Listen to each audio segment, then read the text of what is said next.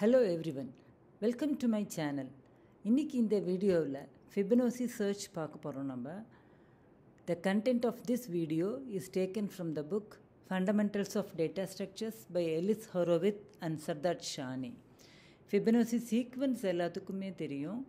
0, 1, 1ல ஆரம்பிச்சு the next number will be computed by the previous two numbers. ஆனால் இப்போ we are going to see Fibonacci search. So Fibonacci searchுக்கும் Fibonacci நம்பருக்கும் என்ன relation அப்படிங்கிறத பார்க்கலாம். Fibonacci search பார்க்குறதுக்கு முன்னாடி நம்மளுக்கு நல்ல ஃபெமிலியரான லீனியர் சீக்வென்ஷியல் சர்ச்சும் பைனரி சர்ச்சையும் பார்த்துட்டு then we are going to see Fibonacci search. Linear search அதில் we are given a set of elements. ஒரு அரே இருக்குது, இல்லை ஒரு ஃபைல் இருக்குது, அதில் நிறைய ரெக்கார்ட்ஸ் இருக்குது. அதில் நமக்கு கொடுக்குற கீ இருக்கா அப்படின்னு செக் பண்ணுறது தான் சர்ச்சிங். இதில் லீனியர் சர்ச்சில் we are searching from the first element and on. Binary சர்ச்சில் இந்த செட் ஆஃப் எலிமெண்ட்ஸ் வந்து சார்ட்டட் ஆர்டரில் இருக்குது. அதில் ஃபஸ்ட்லேருந்து ஆரம்பித்து நம்ம சர்ச் பண்ணுறதுக்கு பதிலாக we are going to search the middle element. ஏன்னா they are all the sorted data. Sorted dataங்கிறதுனால இந்த element will definitely be less than the middle element. And the middle element will be less than the last element.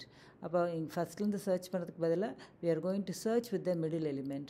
A given key is less than the middle element அப்படின்னா the key will be available or may be available in the first part of the array. அப்படி இல்லாமல் இருந்ததுன்னா இந்த மாதிரி, அப்படி இல்லாமல் இந்த middle எலிமெண்ட்டை விட நம்மளுடைய கீ வந்து பெருசாக இருக்குது அப்படின்னா data will be available in the second part of that array. இந்த போர்ஷனில் தான் இருக்கலாம். இது நம்ம வந்து ஒரு ட்ரீ மாதிரி ரெப்ரசன்ட் பண்ணுறோம். இப்போ 31 ரெக்கார்ட்ஸ் இருக்குது அப்படிங்கும்போது மிடில் எலிமெண்ட் வந்து will be in the 16th position. அப்போ 16th பொசிஷனில் இருக்கிற டேட்டாவும் கீ வேல்யூவும் நம்ம கம்பேர் பண்ணிவிட்டு லெஃப்ட் போர்ஷன் போகிறோமா ரைட் போர்ஷன் போகிறோமா அப்படிங்கிறது based on the value. If the key value is equal to the middle element அப்படின்னா it's successful. If the key is less than the middle element அப்படின்னா we have to search in the lower part. Suppose key வந்து இந்த middle எலிமெண்ட்டை விட பெருசாக இருக்குது அப்படிங்கும்போது we have to search in the upper part. Now we are going to see the Fibonacci search.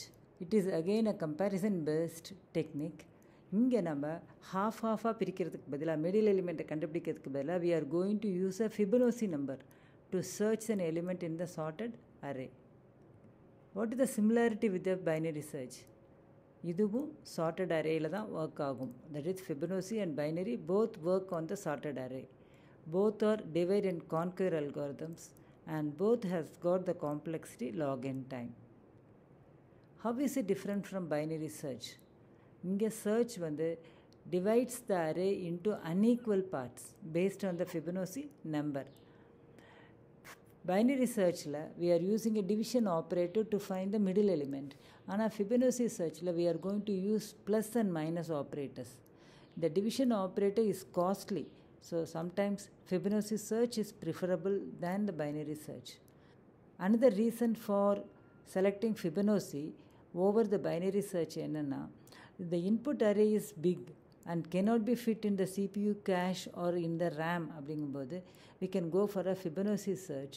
ஏன்னா subsequent ஸ்டெப்ஸில் the Fibonacci search வந்து ரொம்ப closer எலிமெண்ட்ஸை தான் செக் பண்ண போகுது. 3, 2, 1 அப்படின்னு க்ளோசர் எலிமெண்ட்ஸை செக் பண்ண போகுது. So Fibonacci search may be better in these case. இதே Fibonacci search நம்ம ஒரு ட்ரீ ஃபார்மில் ரெப்ரசன்ட் பண்ணுறோம் நம்ம. ஸோ ஃபஸ்ட்டு நம்ம 21ங்கிற எலிமெண்ட்டை செக் பண்ண போகிறோம். அதாவது 21th பொசிஷனில் இருக்கிற எலிமெண்ட்டோட செக் பண்ணிவிட்டு key value is less than that element அப்படின்னா we have to search in the left half. அப்படி இல்லைன்னா we have to search in the right half. அது என்னது 21 அப்படின்னா it will be decided by the number of elements in the array or number of records in the file. Suppose n is equal to 33 na we have to find out the greatest Fibonacci number which is less than or equal to n plus 1. அதாவது 34க்கு ஈக்குவலாக இருக்கிற மாதிரி ஒரு Fibonacci number நம்ம எடுக்க போகிறோம், which is nothing but 34 itself. It is in the location 9. அப்போ இந்த k வந்து நம்ம 9ன்னு எடுத்துக்க போகிறோம் நம்ம.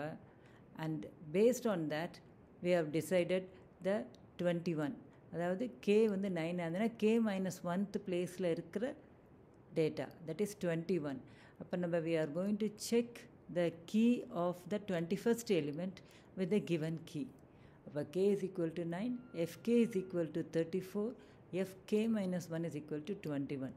ஸோ ஃபஸ்ட்டு கம்பேரிசன் நம்ம 21ங்கிற எலிமெண்ட்டோட தான் நம்ம பண்ண போகிறோம். 21ங்கிற பொசிஷனில் இருக்கிற எலிமெண்ட்டோட கம்பேர் பண்ண போகிறோம். அப்போ அந்த பொசிஷனில் இருக்கிற டேட்டாவோட நம்ம கீ சின்னதாக இருக்குது அப்படின்னா அடுத்து we have to compare with the 13th பொசிஷனில் இருக்கிற டேட்டா. அதுக்கு அடுத்தது லெஸராக இருந்ததுன்னா 8th பொசிஷனுக்கு போக போகிறோம். கிரேட்டராக இருந்ததுன்னா நம்ம 18th பொசிஷனுக்கு போக போகிறோம். Suppose the key, given key is greater than the element at the 21st position. 21வது பொசிஷனில் இருக்கிற ரெக்கார்டை விட நம்ம கொடுத்துருக்கிற கீ வேல்யூ பெருசாக இருக்குன்னா then we have to compare it with 29th லொக்கேஷனில் இருக்கிற டேட்டாவோட.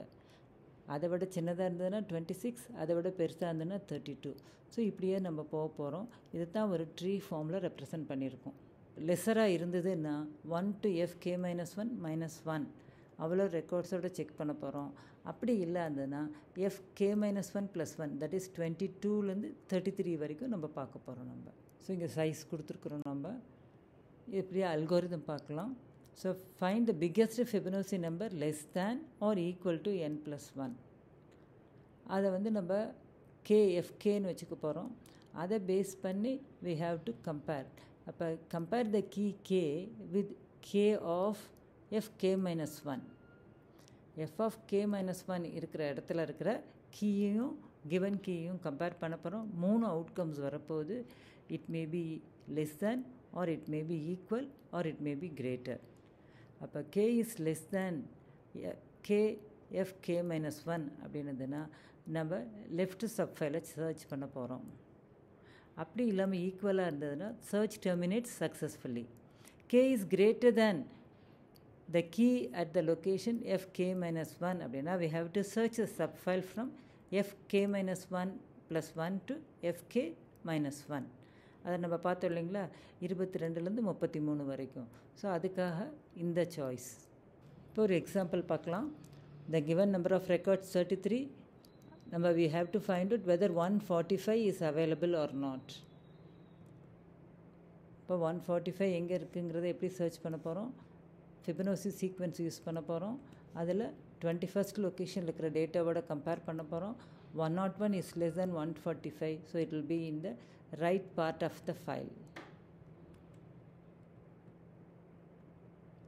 அதுக்கடுத்து நம்ம 29 வச்சு செக் பண்ண போகிறோம். அதுக்கப்புறம் மறுபடியும் லெஸராக இருக்குங்கிறதுனால left part of that. Suppose key value is less than 101 அப்படிங்கும்போது இந்த ஃபிபனோசி சீக்வென்ஸை யூஸ் பண்ணி நம்ம என்ன பண்ண போகிறோம்? 21க்கு கம்மியாக இருக்கிற ரெக்கார்ட்ஸ், இந்த லொக்கேஷனில் இருக்கிற ரெக்கார்ட்ஸில் தான் டேட்டா இருக்க போகுது. So we have to find it out. So this is the algorithm. ரொம்ப சிம்பிளாக ஸ்பார்க்கில் கொடுத்துருக்காங்க. we are setting up 3 variables I, P, Q. ஐங்கிறது fk minus 1, அதாவது 21ங்கிறது செட் பண்ணோம் இல்லைங்களா, அதுக்காக I.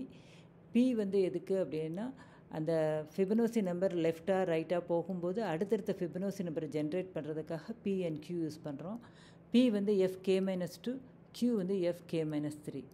அப்போ fk minus 1 21 இருந்ததுன்னா P வந்து 13, Q வந்து 8. இப்போ நம்ம வந்து ரைட் சப்ட்ரியா லெஃப்ட் சப்ட்ரியான்னு பார்க்குறோம். If k is greater than ki, அதாவது 21வது லொக்கேஷனில் இருக்கிற டேட்டாவோட k பெருசாக இருக்குது அப்படிங்கும்போது it will be in the right சப்ஃபைல். அப்போ we are setting up I is equal to I plus m. Right சப்ட்ரிக்காக நம்ம இதை சேஞ்ச் பண்ணியிருக்கோம். while I is not equal to 0, அதாவது அன்சக்ஸஸ்ஃபுல் ஆகிற வரைக்கும் நம்ம we are going to repeat it. அப்போ 3 possibilities இருக்குது. k less than ki, k equal to ki, k greater than ki. k less than ki இருந்ததுன்னா q equal to 0 வந்ததுன்னா the element is not found. அதனால் ஐயை நம்ம 0ன்னு set பண்ணிக்கிறோம். So that next time வரும்போது வயல் லூப்பை விட்டு வெளியே போகிறதுக்காக. அப்படி இல்லாமல் இருந்தது அப்படின்னா இந்த ஐ பி கியூவோட வேல்யூவை சேஞ்ச் பண்ண போகிறோம். என்னென்னா we are moving the pq variables 1 Fibonacci down. அதாவது p வந்து 13, q வந்து 8 இருந்ததுன்னா இந்த ஸ்டேட்மெண்ட் எக்ஸிக்யூட் பண்ண உடனே 8 5ன்னு மாறிக்கும். அடுத்தரும் இதே ஸ்டேட்மெண்ட் எக்ஸிக்யூட் ஆகும்போது 5 3ங்கிறது மாறும். ஸோ ஒரு ஃபிபனோசி நம்பர் இறச்சிக்கிட்டே வரோம் நம்ம. k equal to கேஐனா it's a successful. Suppose k is greater than கேஐயாக இருந்தது அப்படின்னா ரைட் சப் ஃபைலு. இந்த இடத்துல நம்ம என்ன பண்ணுறோம், பியோட கியூ வேல்யூத்தை 2 ஃபிபனோசி நம்பர் டவுன் பண்ண போகிறோம். பி வந்து 13 இருந்ததுன்னா அடுத்த தரம் it will be equal to 5. Suppose 21 இருந்ததுன்னா அடுத்த தரம் it will be equal to 8. So 2 Fibonacci number குறைச்சிக்க போகிறோம் நம்ம. ஸோ இந்த ட்ரீ ஃபார்மில் ரெப்ரசன்ட் பண்ணியிருக்கோம். ஸோ 21 இருக்குது. அடுத்த தரம் பார்த்தீங்க அப்படின்னா இங்கே 13, இங்கே 29. ஸோ இந்த டிஃப்ரென்ஸ் பார்த்தீங்க அப்படின்னா 8. இட்ஸ் ஒரு ஃபிபனோசி நம்பர். இங்கேருந்து 8 கழிச்சுக்கிறோம், இங்கேருந்து 8 கூட்டிக்கிறோம் நம்ம. ஸோ இந்த கழிக்கிறது கூட்டுறதுக்காக தான் we are using the Fibonacci number. அடுத்ததில் பாருங்கள், இந்த போர்ஷனில் டிஃப்ரென்ஸ் வந்து 5, அதே இந்த போர்ஷனில் டிஃப்ரென்ஸ் வந்து 3. ஸோ இதுக்காக தான் நம்ம பிக்யூ வேல்யூவை டிஃப்ரெண்ட்டாக சேஞ்ச் பண்ணுறோம். லெஃப்ட் சைடில் ஒரு மாதிரியும் ரைட் சைடில் ஒரு மாதிரியும் நம்ம சேஞ்ச் பண்ணுறோம். இந்த இடத்துல 5க்கு அப்புறம் 3 வருது. இதுவே இந்த இடத்துல பார்த்திங்கன்னா 5 2. ஏன்னா இது லெஃப்ட் சப்ட்ரீ ஆகிடுது. இந்த கிராண்ட் பேரண்ட்டை பொறுத்த வரைக்கும் இது ரைட் சப்ட்ரீ ஆகுது. இங்கே டிஃப்ரென்ஸ் 2, இங்கே டிஃப்ரென்ஸ் வந்து 1. லெஃப்ட் சைடில் வேறு மாதிரி இருக்கும், ரைட் சைடில் டிஃப்ரென்ஸ் வேறு மாதிரி இருக்குது. இதுவே கிராண்ட் பேரண்ட் பேரண்ட் சைல்டு இதை நம்ம பார்க்குறோம் அப்படின்னா, if the parent is the left child, then the difference from grandparent to parent வந்து FJ-வாக இருந்ததுன்னா parent to children எதுவாக இருக்குன்னா FJ-1. அதாவது இங்கே 8 இருந்ததுன்னா அடுத்த டிஃப்ரென்ஸ் வந்து 5. அதே போல் இந்த கிராண்ட் பேரண்ட் பேரண்ட் சைல்டு பார்க்கும்போது கிராண்ட் பேரண்ட் டு பேரண்ட் 5ஆக இருக்குது. ஸோ பேரண்ட் டு சைல்டு வந்து டிஃப்ரென்ஸ் வந்து 3. இப்போ நம்ம ரைட் சைட் பார்க்கலாம். Suppose grand parent to parent வந்து டிஃப்ரென்ஸ் FJ-வாக இருந்தது அப்படின்னா பேரண்ட் டு சைல்டு வந்து இட் இஸ் FJ-2. இங்கே 8, இங்கே டிஃப்ரென்ஸ் வந்து 3. அதே போல் அடுத்த ரைட் சைட் பார்க்கலாம் நம்ம. இங்கே டிஃப்ரென்ஸ் 3 இருந்ததுன்னா அடுத்த ரைட் சைல்டுக்கு டிஃப்ரென்ஸ் வந்து 1.